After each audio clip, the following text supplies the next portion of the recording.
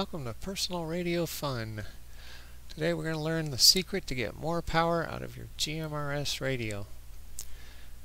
So we have a radio system here. It's broken into all these components.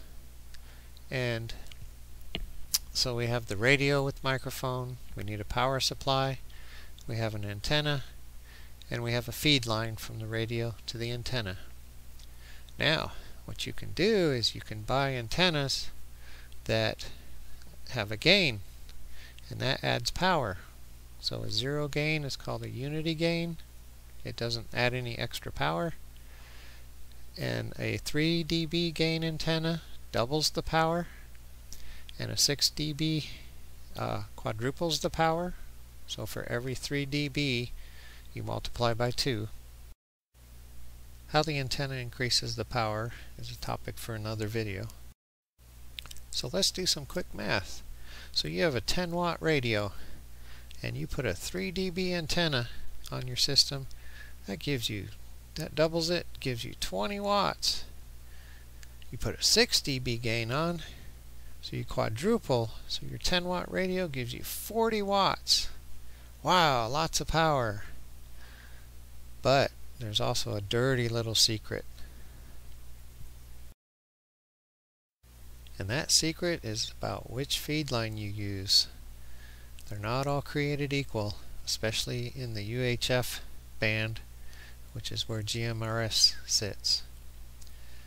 Feed line comes in a lot of varieties.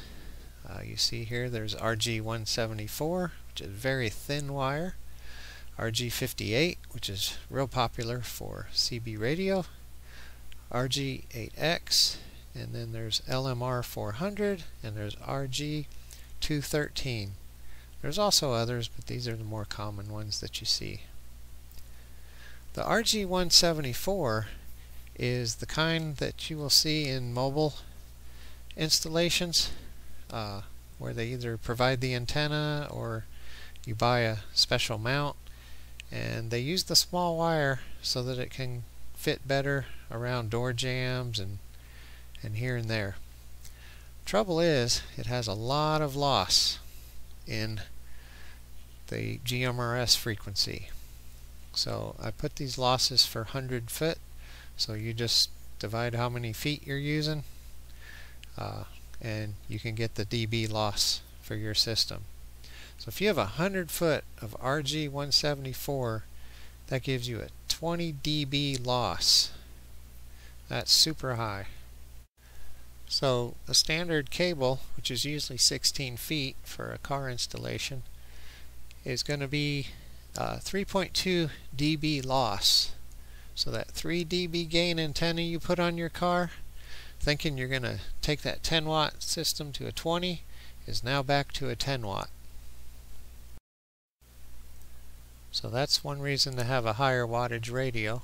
15, 40, or 50 watts are available. Now you could use RG58.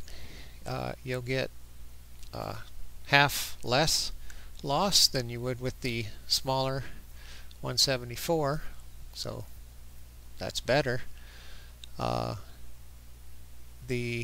LMR and the RG213, those are too thick really to put into a mobile installation. This is something you'd want to use in your house.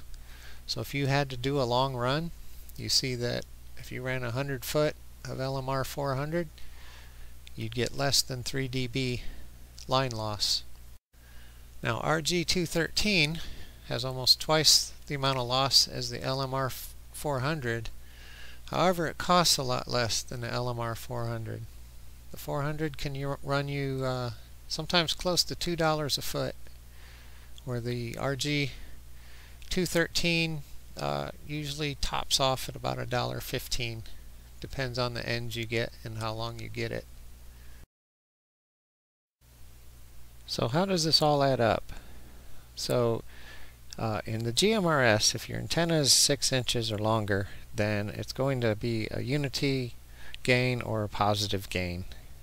When you get into the lower frequencies, the high frequencies where the antennas are 20 meters long and you have a short antenna, you actually have an antenna with loss. But we're going to talk about auto installation or home installation where you're going to use an antenna with gain or a 6-inch unity. So the antenna is going to be positive dBs, and the coax is always a loss, so it will be a negative dB.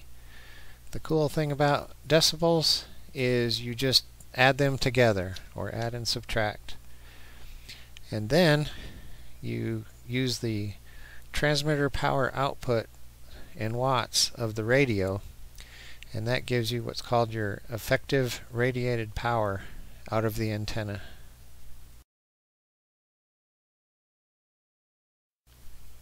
So let's do an example of a home station installation. See how the decibels add up.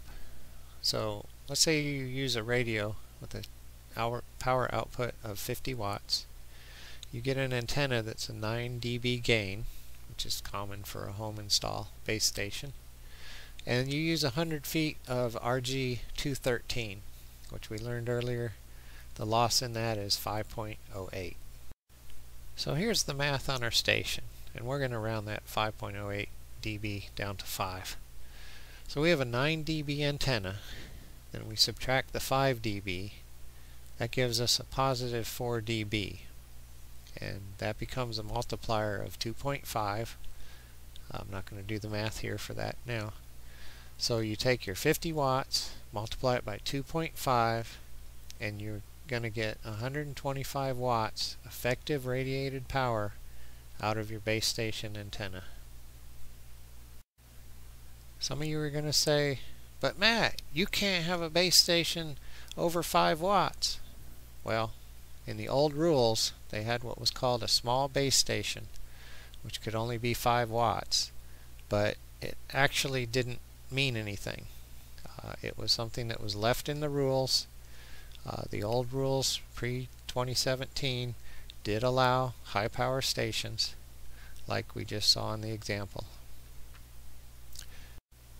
Well, hoped you learned something. See you next time. Comment below if you see anything that you think is different or incorrect. But give us references so we can all learn.